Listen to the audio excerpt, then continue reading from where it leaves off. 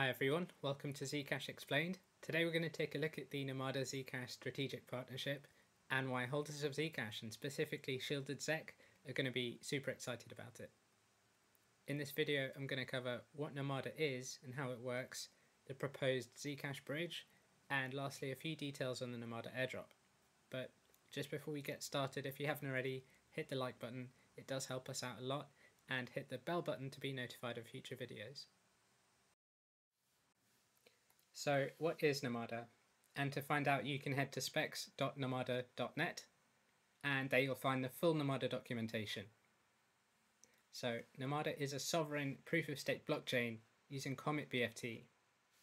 So if we skip over to Comet, we find Comet BFT is software for securely and consistently replicating an application on many machines.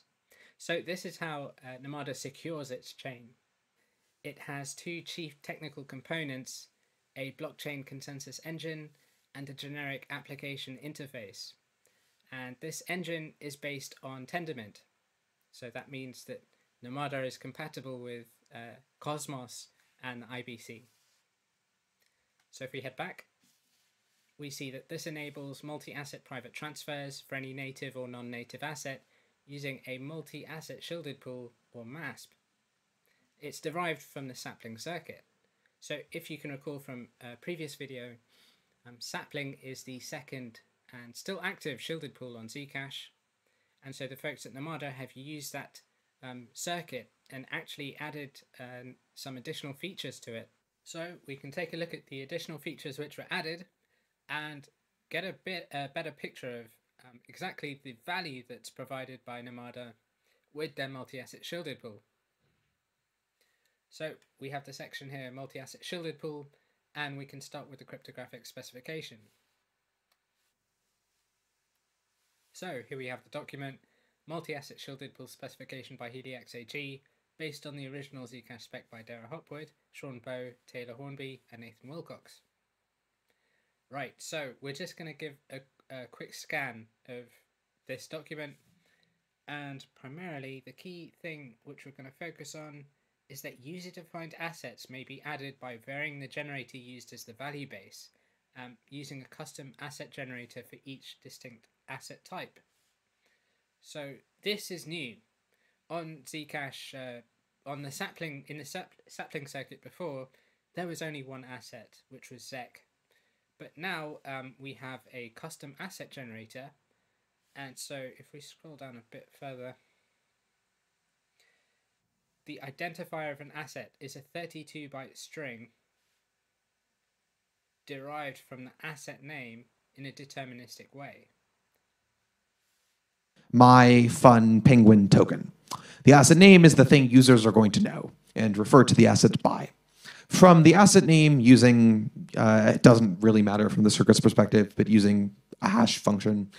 So now we have a technical understanding of the exact changes which were made to the Zcash Sapling Circuit, which enables this multi-asset shielded pool on Namada. We're going to head over to blog.namada.net, and they've written a very good article here which describes the MASP in more accessible terms. So they've got an explain like on 5, and it says, at a very high level, the multi-asset shielded pool works in the following fashion. There exists two separate sets of assets, the shielded set and the transparent set. So just like Zcash, we have the shielded set, which contains notes and transactions made with these notes between shielded addresses are indistinguishable from one another. So this shields the amount being transferred, the addresses which are being sent to and from, and it also has support for a transparent set. So just in the same way, with Zcash you can perform a de-shielding transaction, and at a time you choose, you're also able to perform a shielding transaction. Cool. So let's continue on. And it actually details very well. The shielded set, shielding transactions, transferring assets. So definitely read up more there. So far, everything has been fairly similar to Zcash. The only difference has been this user-generated assets feature. So you can imagine you have shielded Atom, you can now have shielded Ethereum, and of course shielded Zec compatible here as well. Now Namada actually introduces a new component called the convert circuit. So there are two circuits in Namada. The multi-asset shielded pool circuit handles the minting and burning of shielded assets. The convert circuit is a separate one which works in tandem with the MASP to allow for conversions between assets in the shielded pool which are valid. So at high level, the convert circuit enables assets to be converted without needing to leak privacy through unshielding and or any revealing metadata. And it accomplishes this through a mint and burn mechanism. This means that there is no need for a liquidity pool. So they've kindly provided an example for us. In this example, Alice shields 100 NAM Epoch 1 tokens in Epoch 1. She's aware of the convert circuit conversion table publicly available that gives her 1 NAM per 100 NAM she holds in the shielded set per epoch. In Epoch 2, Alice makes a shielded transfer through the convert circuit which gives her 100 NAM plus an additional 1 NAM in Epoch 2 for a total of 101 NAM in Epoch 2. And so I believe the epoch time is 1 day. What is the reasoning for this? So you hold your tokens in a shielded set and you receive NAM as a reward token. The reason for this has been detailed in another blog post, Privacy as a Public Good. So on Namada, the shielded set is subsidized so that the initial users do not depend on the existence of a sufficiently large shielded set. Instead, the subsidy is programmed to ensure that no matter the size of the shielded set, there is sufficient incentive for assets to enter the shielded set. So this is actually very cool what they've done. They've provided an incentive for users to store their assets within the shielded pool. So it's really a win-win. So users within the shielded pool obviously get enhanced privacy the longer they keep it there. And there's actually a very good video that explains this. It's on Orchard Labs YouTube channel. I'll provide a link in the description. It's Zuko Wilcox on how to protect your crypto through privacy. And here he details privacy comes from shielded money at rest. So money in flight does not have adequate privacy. So we can now get details on the airdrop of Namada tokens to Zec holders. And to do so, we're going to head back to the proposed strategic alliance proposal. And at the bottom, you'll have a link to the Zcash community forums post made by Christopher. And he's given us an introduction, which we will actually come back to in a second. But for the moment, he gives us details on the intention for the Anoma Foundation to make a Genesis block proposal to donate a portion of Namada tokens from that Genesis supply to their continuous public goods funding mechanism, or through their funding mechanism to Zcash. And this would obviously be for projects that benefit both Zcash and Namada, and they're hoping that this would be possible via the Zcash Sustainability Fund. This is still a proposal, and if it is voted through, or if it is happening, it would be in November of 2024. So if we continue on, we can now get some details on the airdrop. So the Anoma Foundation plans to make this Genesis block proposal, and so they are still in testnet. The Namada mainnet is slated to occur later this year, so later in 2023. So it's going to be a direct airdrop or allocation of NAM to current Zcash holders. They would like for it to cover both transparent and shielded Zec. So transparent and Sapling is fairly straightforward. They would like to also make an airdrop to Orchard ZEC holders, but this would require like some legal investigation into how that could be possible. This is now the most important bit. So I'm going to color it green. Airdrop rates will be calibrated such that shielded ZEC receives slightly more than transparent ZEC. And so it would be entirely your decision. Obviously, you should probably have your ZEC shielded regardless.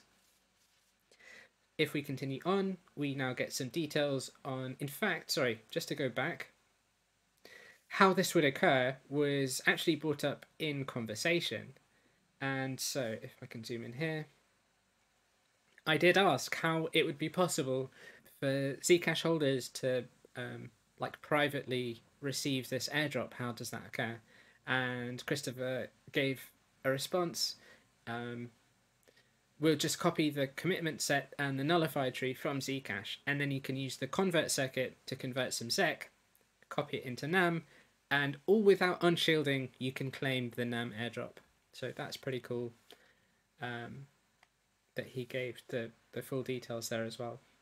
So onto the bridge, and we can now just change this back. So another way the Anoma Foundation would like to contribute to the Zcash ecosystem is by building this bridge from Zcash to Namada, and then that would enable Zcash to become interoperable with Cosmos and Ethereum privately. So some points on the bridge: it should be trust minimized in the IBC style. It should be possible for ZEC to flow across the bridge to any IBC enabled chain. Third, the bridge should integrate seamlessly with Z addresses. So the key point here is that if you're using Z addresses on the bridge, then the sender and recipient is not known. However, I do believe in the bridge design, the amounts which are being transferred across the bridge would be known. So a rough architectural sketch for this bridge it's already been made. Let me see if I can click the link. Oh, sorry. So yeah, Heliax has already given some details on the architecture of how such a bridge would occur. I also read that if this bridge were to happen, some changes to the Zcash protocol would be required. And Christopher has also created, he's done some brainstorming around the changes to the protocol that would be required as well. And so we've covered the public goods funding to the Zcash ecosystem, the airdrop of Namada tokens to ZEC holders, the bridge, and so let's delve into the economics of ZEC on Namada. So an interesting point that Christopher makes here is that with this multi-asset shielded pool and the convert circuit, the shielded rewards becomes possible, or this subsidy of tokens to incentivize people holding their assets privately at rest. So this is essentially proof of stake for Zcashes. You can still hold your ZEC.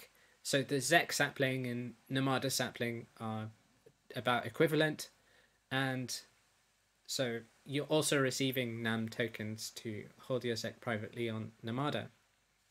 So these shielded set rewards are bringing proof of stake to Zcash, which is amazing.